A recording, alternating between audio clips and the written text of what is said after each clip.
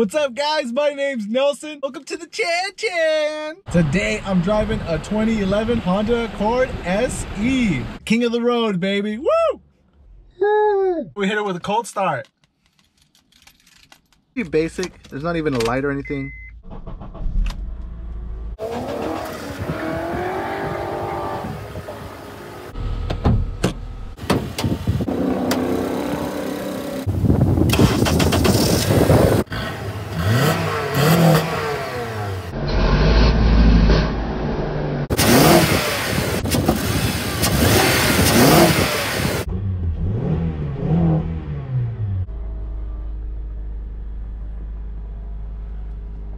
Oh man, that four-cylinder sounds shooky. Leather wrap steering wheel with all the buttons. We got a touchscreen radio with reverse camera. Woo!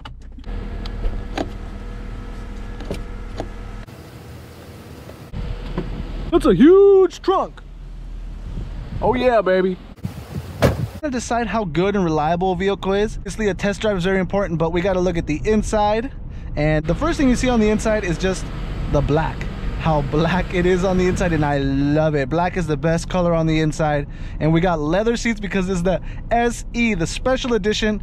I love the special edition. I actually used to own a special edition Honda Accord and it was not this nice. This is super nice. The seats are in good shape, a little bit of wear here on the driver's side seat. Also, one of the things that I noticed right off the bat, everything is nice on the door panel, but then you got this. This guy right here is cloth. And then I was like, huh, maybe they just replaced this one. But that one over there is cloth. And the one in the rear seat is cloth. And they're all cloth.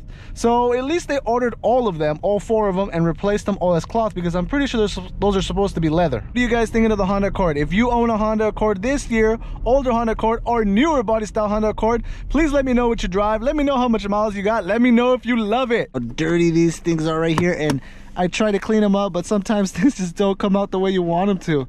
And man, this stuff is stuck on there. I have no idea what it is. Some kind of candy maybe. It doesn't feel sticky to the touch, but it is just dirty, nasty. Good shape. The cup holders are working good. This is working good too, but it has some USB cables that are running here, so I tucked them into here, zip tied them so they look nice, sleek. Right here is a little bit worn out, not ripped completely yet, but worn out.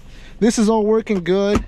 And it slides. So it's had some repairs done already. And I mean, is it better to buy a car that had those repairs done already, or a car that you need to put money into it to have it looking good and performing well? Same thing, we have a radio touchscreen up here in the front that is not working. Hold on, let me put my sun visor. Perfect time to test my sun visor, and it is working perfectly. These Hondas are known for these sun visors. Light works also. But like I was saying, the radio has been replaced. It's right down here, and we have these cool AC buttons here, which are original. But man, this sleek kit is sexy, yeah. And the radio does work pretty good. Let's hear it. AC is ice cold. I can feel it now.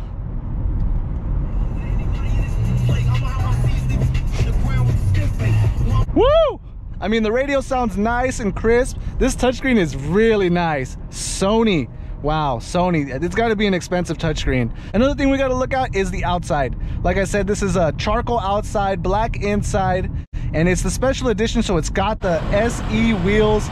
And I love the special edition because it comes with wheels.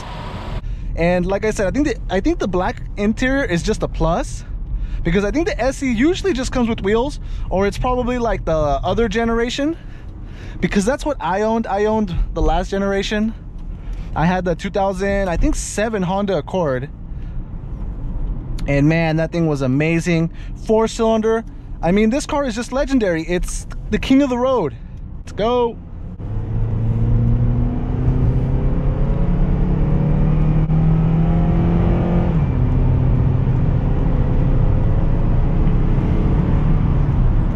Woo! Merging onto the freeway. Up to speed really well, shifted really well. I've been driving it slow and driving it fast. It does excellent. I'm going 60 miles an hour now. I can feel the steering wheel just slightly off. See if I can hit 70.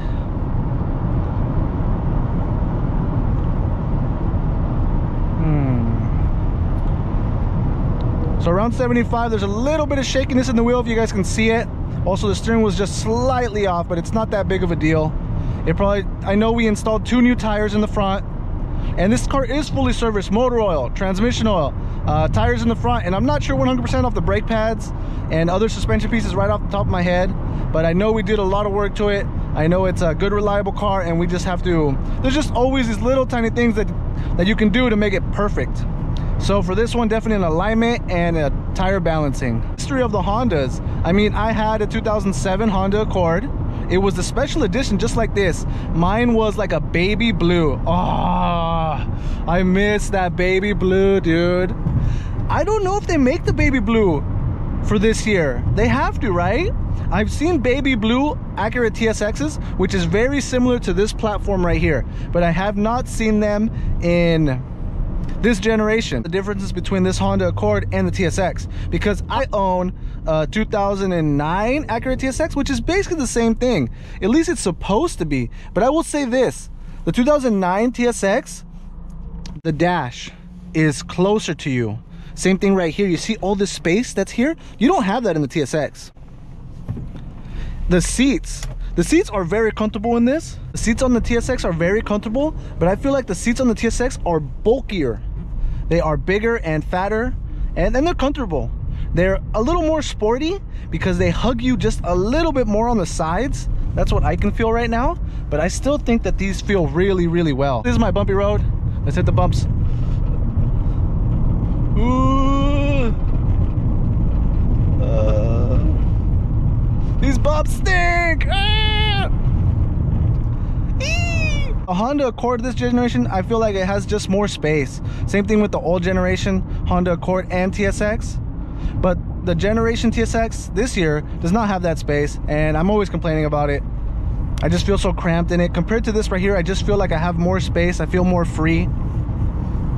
And man, this steering wheel is gorgeous. A little bit of wear on the top, but I mean, this thing has 161,000 miles. It's just running fantastic. I mean, I don't even feel the transmission shift. You know, try and do it every 3 to 4 months. You know, 3,000 to 4,000 miles. But the transmission oil, go to Honda if you just bought a Honda Accord and buy an entire case of Honda automatic transmission fluid. That is enough fluid to get you through an entire year. If you change your transmission fluid, you know, every time you do the motor oil for a whole year, your transmission will last forever. Every single time I have a Honda and it's shifting a little weird, a little odd, transmission oil makes it shift so much better. I believe that I saved the transmission on my Acura TSX by just changing the transmission oil, because I had an Acura TL, which is kind of the same exact kind of thing if you were getting a Honda Accord V6. It's got, the V6 comes with the 3.2, and the Acura TL comes with the 3.5, but they share the same transmission. So I would do the transmission service once a year on my TL. And I mean, Acura, Honda, they're kind of known for the transmission, especially on the V6. So I would recommend you do the transmission service if you're buying it used more than once a year. You got to do it 2, 3 times a year, 4 times a year if you do 4 oil changes a year. Just do it. It's going to save your transmission. You're going to spend $100 and it's going to save you thousands. What do you guys think? Would you guys rather buy the 2007 older model, or would you rather buy this 2008 and up updated model? And the really cool thing about this year is, I believe in like 2011 and 2012, the car gets a little bit of a facelift. That means some updates. And I love it when manufacturers do that. They have kind of like the same body style, but they'll change the headlights on it. They'll change the bumper on it. They'll like add hoods and different things. And this is the front to our 2008 Honda Accord. It's not a giant facelift, but I mean, it is a good amount of facelift. This is the rear to my 2008 Honda Accord and the rear to our 2012 Honda Accord, and you can just see the differences. Very minor, but to me they make a world of difference. Actually, me preferably here in the rear, you can see it has this reflector kind of thing, and that's going to help you so you don't get rear-ended. Now, hold on, I'm hearing something. What the heck's that noise? Oh, there it is again. Is it the AC? No, AC's off. When you're doing test drives, always look for weird noises. Yeah, so I'm pretty sure it was this prop right here making that noise. And broken right there too. All right, that's 5th gear. So all gears shifted just about perfect, smooth like butter. They don't call this the king of the road for no reason, right? What's more important, a clean Carfax or that the vehicle runs good? No accidents reported to Carfax. 4 previous owners. What? 28 service history records. Personal owner, last owner California. And is it all California? So it looks like all California. The last owner only owned it 9 months.